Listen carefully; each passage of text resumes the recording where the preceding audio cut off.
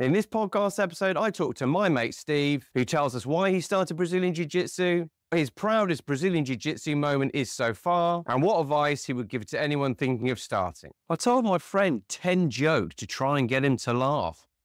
No pun intended. When did you start Brazilian Jiu Jitsu?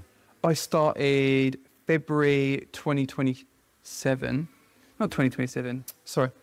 I started... You cyborg from the future. Come back, Steve. 2017. What am I going on about? I started Jiu-Jitsu February 2017 with a blue belt.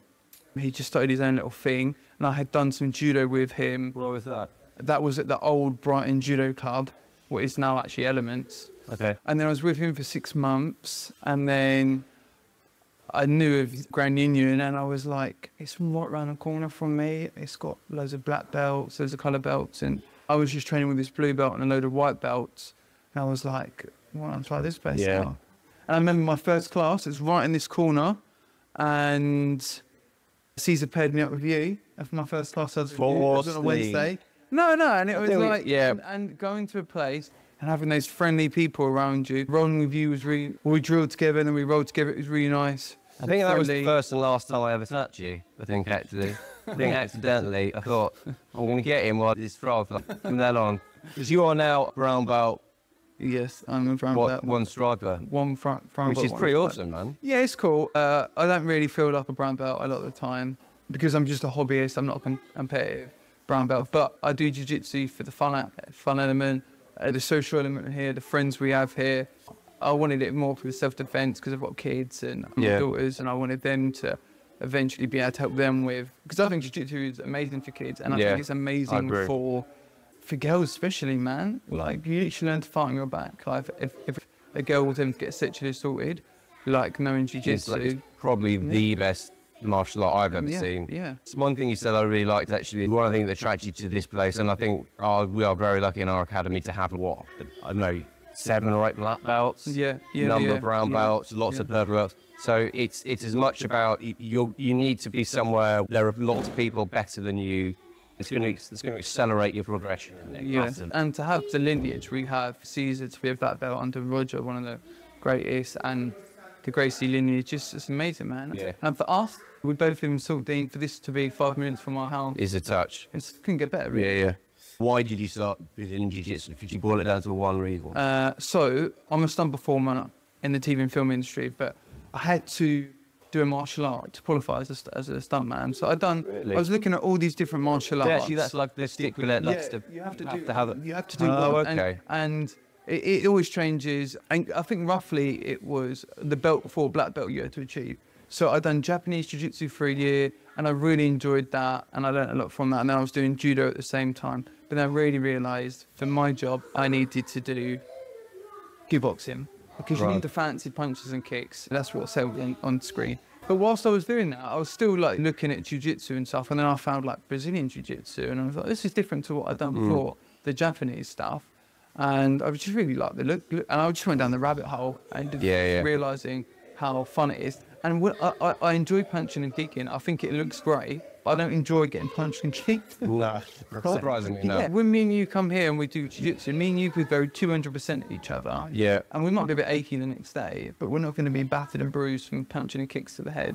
All that brain trauma you get. Yeah, and it is a proper workout. Mental and physical work. As soon as I finished my level I needed to get for my kickboxing, I was doing that all the way in London and driving up to London twice a week, and I was just so glad to actually be like, I've got this club 5 minutes down my road. Yeah. What I really started liking, and that was that. What's your proudest moment so far in Brazilian Jiu Jitsu? Yeah, proudest moment. I think maybe getting my brown belt. Obviously, that's a big achievement.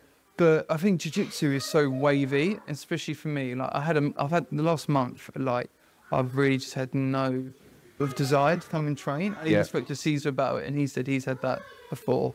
And I think everyone goes through ways. That's what else we're in your life, isn't it? Yeah, and for me, living through very difficult, stressful times. Yeah, sometimes it's so good to literally go to jiu-jitsu and just forget about your life problems and forget about all that stuff that's going on, But then sometimes you can be so fixed of like, no, I need to sort this out. I'm not going to go tonight. I've got all this paperwork at home still. I've got invoices. I've got this. Yeah, it's choosing the battles, isn't it? Sometimes you're like, actually, yes, going to jiu-jitsu is great, but it's not going to sort out my worries about my mortgage.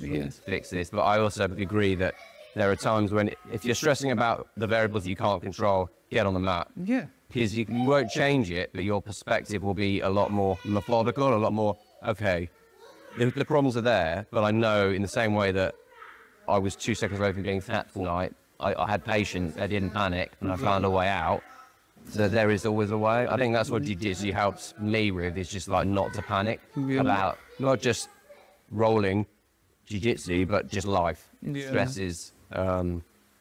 You know, like, another thing I would say to, like, because we were talking about this a little bit earlier about people starting off and giving up and stuff like that. And the thing is, it's just doing it regular. Like, if you're going out 2-3 times a week, do you know what I mean? You just sticking at it, doing it regular. Like, you're going to eventually get somewhere with it. Yeah. 5 years down the line, before you know it, you'll be blue belt, purple belt, and you're going to be like, look actually how much I've learned in this 5 years because I just stuck at it. Like, I've been doing Duolingo Spanish at the moment. I literally do 5 minutes a day. I'm pants at it. And I literally feel like giving up every day. But you're much better than someone who wouldn't have the courage to start. I actually think sometimes, even if you can train once a week, which is not ideal, but if once a week you're not in the pub, if once a week you're not at home stressed out at your family, and actually, okay, your progression will be slower, but there will still be progression. And actually, more importantly, I think what you'll get from being a part of this sort of family is as useful as another stride on your belt. Right, so why should someone train Brazilian Jiu Jitsu? Why shouldn't they?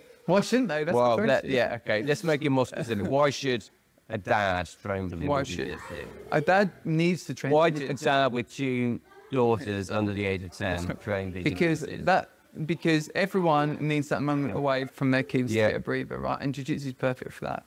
You know, if you can get there a few evenings, maybe a weekend stash, and literally just have that nice little breather away from your kids, do you know what I mean? It will give you that time to recharge, and then you're going to actually have more focus and pouring more love for your kids because you're not constantly being battled by them.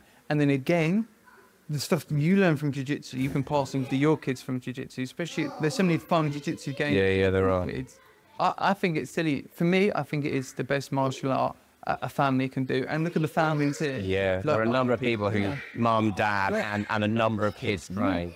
And our partners don't train, but our kids do train. And, I'm sure I have tried getting my partner into it. I'm sure you have as well. Yes. But you can't win all battles. The problem is she's pretty much better than me, which would mean I'd have no control in that area of my life either. And finally, what piece of advice would you give to someone who's maybe watched this and thought, all right, I'm going to give it a go? What tip to someone, what piece of advice would you have liked to have heard before your triathlon? Just enjoy it and just give it your all and don't worry about it, because there's just so many brand new people and they're literally so scared and worried that they've done bad. But literally, like, no one does good first. No. It's actually impossible. Okay, maybe there's someone that comes in, they seem like they're really good. But then you find out they've done years of wrestling or judo or some other martial art. Yeah, this is a really difficult... You've got to be... I think Keith said it in a previous podcast. You've got to be okay with sucking at something for a long time. That's what people are so worried about, is failing, and it's just about... You just get credit for having a strong enough ego to even attempt something like this, because most people don't. Yeah.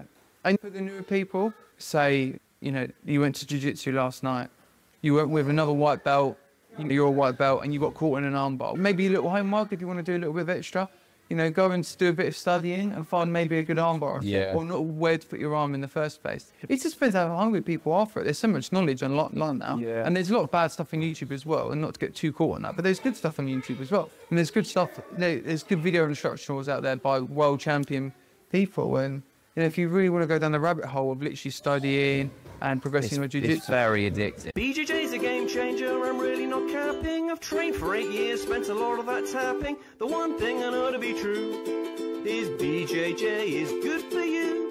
If you struggle with your mental health, please follow this directive. BJJ can improve your life, cause it'll improve your perspective. I really hope you got something from this episode.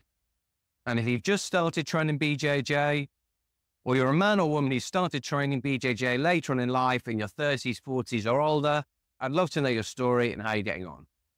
If you'd like to watch the first video in this series, please click this link here. I hope wherever you're in the world, you're okay. Take care.